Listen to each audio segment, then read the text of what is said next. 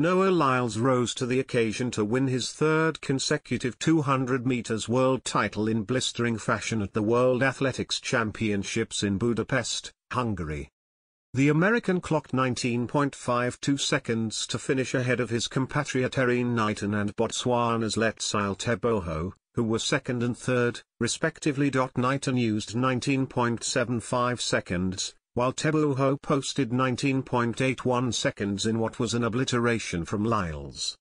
In so doing, Lyles joined Usain Bolt as the only man to win 3 consecutive 200 meters world titles. Bolt actually did it on 4 successive occasions during the height of his dominance from 2009 to 2015. The other person to have 3 consecutive world titles is retired American all-rounder Allyson Felix. Lyles also became the first person since Bolt in 2015 to win the 100 meters and 200 meters at the same championships.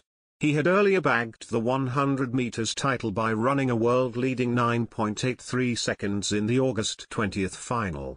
He will be angling for a third gold medal at these championships when he anchors Team USA in the 4x100 meters relay final on Saturday evening.